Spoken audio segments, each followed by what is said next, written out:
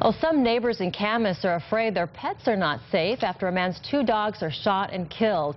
They believe a neighbor with a grudge against dogs is making sure that some family pets disappear.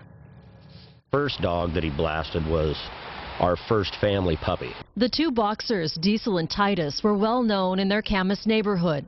Oh, that is so maddening. I knew those dogs too. That's really sad.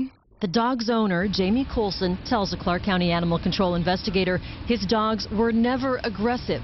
Witnesses told Colson how a neighbor pulled out his shotgun in front of a 15-year-old boy and then opened fire. And so he steps around him and just blasts the one dog away.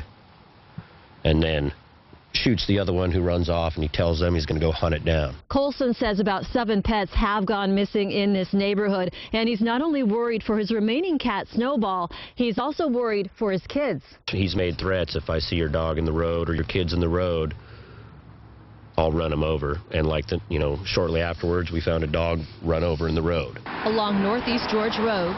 Well, I'm concerned about him that he might do this to other dogs. A neighbor of the shooter says she keeps an extra close eye on her toy Australian Shepherd.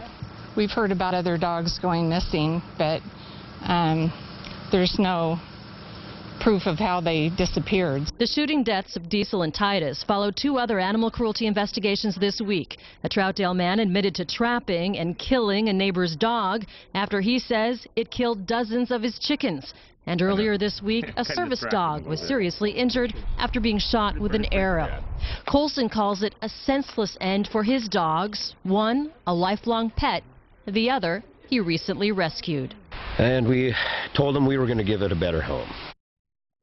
And I talked to the investigator who says there is a whole lot going on in this case, and he'll probably send it to the prosecutor's office so the DA will then decide whether to file charges.